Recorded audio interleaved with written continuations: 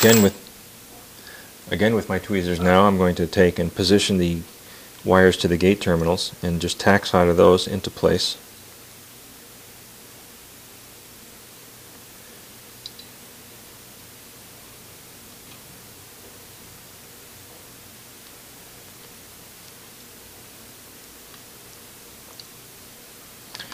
And I will solder the source sensing wire, current sensing wire, to the source.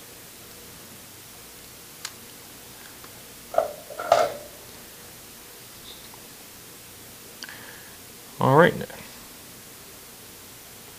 I think we're ready for R12, so I'm going to take my wire that is the ground reference at the ground side of R12, just bend it straight up a little bit.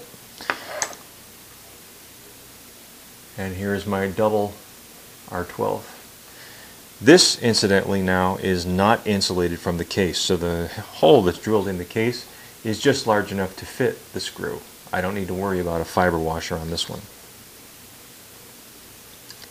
But I do need to be concerned about, again, the head of the screw loosening up as I tighten it into place. So need to be aware of those things. On the outside, on the outside, put a flat washer,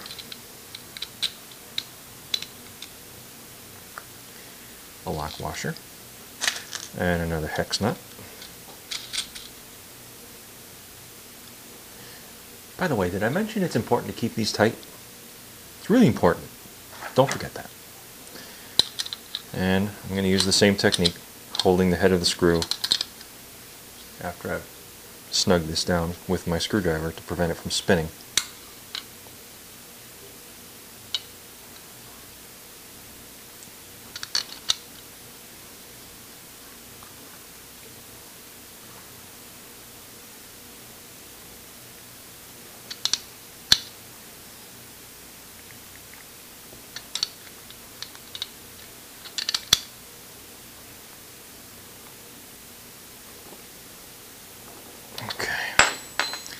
That's pretty good.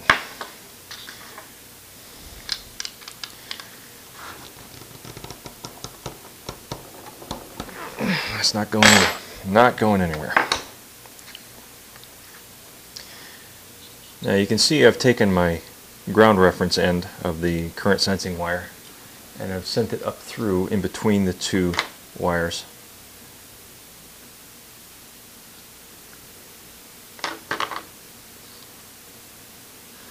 What I'm going to do now is I'm just going to take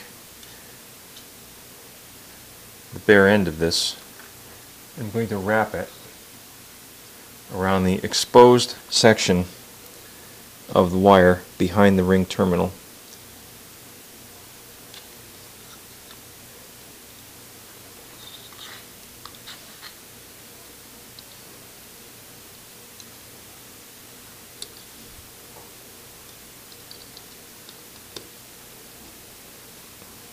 Feed it up through and wrap it over again, and I'll show you this in just a second. I apologize, it may not be on camera.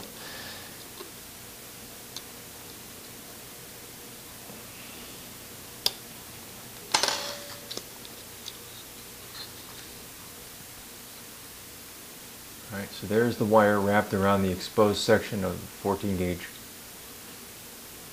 R12. And once again, this is very close to the metal of the case, so it's going to try and draw the heat away. It's going to act like a heat sink, so it takes a lot of heat to get the solder to flow in here.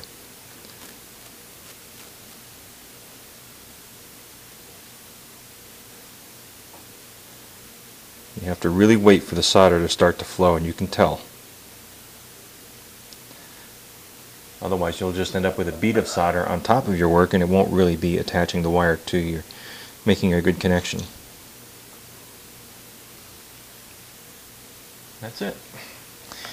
That takes care of that. Zoom out a little bit.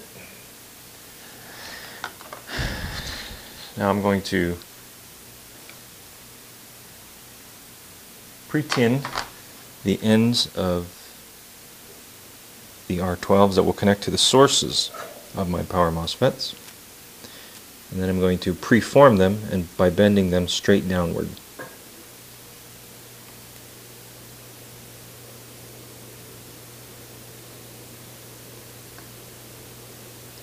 I load up the solder pretty heavily on the ends of these because I'm just going to want to tack solder them to the source terminals of the power MOSFETs, and that will provide enough solder to flow when I apply the heat.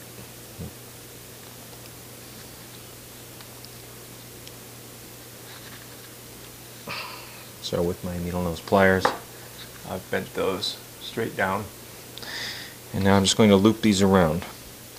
There's a particular order that I loop these around, and I forget what it is. Alright, okay, yeah. They are essentially in the same order as the MOSFETs assembled inside the case. So the R12 wire closest to the side of the case goes to the power MOSFET closest to the same side of the case. The reason for that is because I've attached my current sensing wire to the source of power MOSFET 1, and I've attached the other end of the R12 that will also go to power MOSFET 1. So I'll do power MOSFET 2 first by taking the lead, bending it around,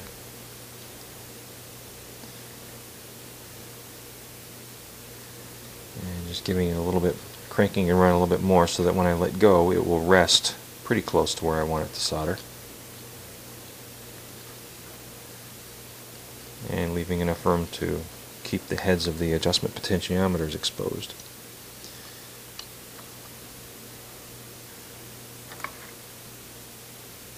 Hopefully now I can show you how I tack solder this into place. I just bend it so that it's sort of in the right direction, and I apply heat and the solder will flow and join the two pieces. So that's the R12 for MOSFET 2.